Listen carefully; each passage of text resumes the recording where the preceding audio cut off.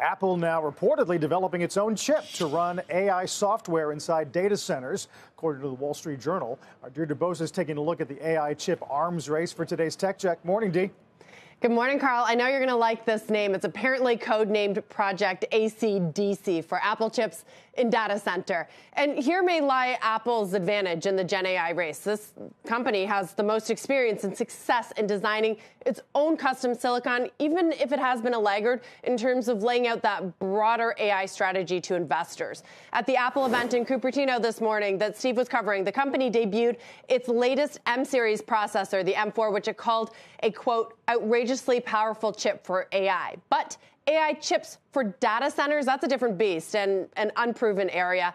And while that M line of silicon has improved power efficiency, performance across Apple devices, Apple has struggled in other areas like developing its own cellular wireless chip to replace Qualcomm silicon.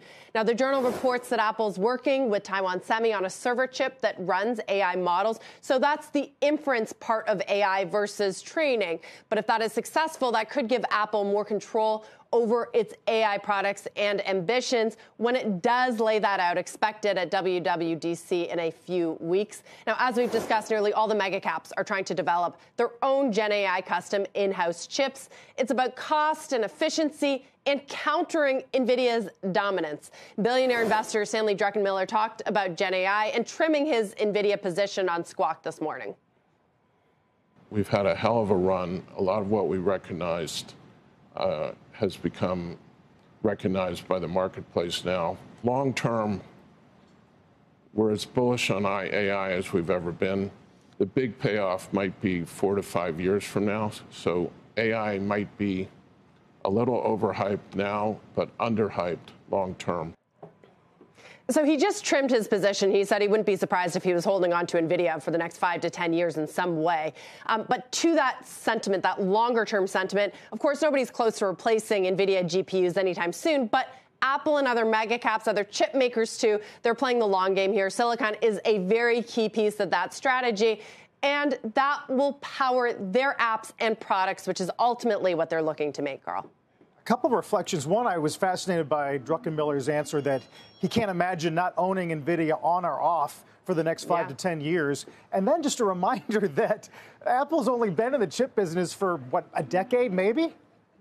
Only, yeah, but I mean, it's a bit of a head start over some of the mega caps. This is true, but I mean, you look at the success that it's had with that M series, right? And how it's made improvements across iPhones and iPads and even the laptops. Apple would tell you that it's been working on AI chips for a long time as well, but this is where it's been a lot harder, right? We talked to a lot of the different mega caps about the chips they're making, Google's TPUs in-house, and they say that they're getting better and better, but I think the real test is who's using them, right? They're all being used inside of their cloud infrastructure. Can you use it for inference? Can you use it to build the foundational models?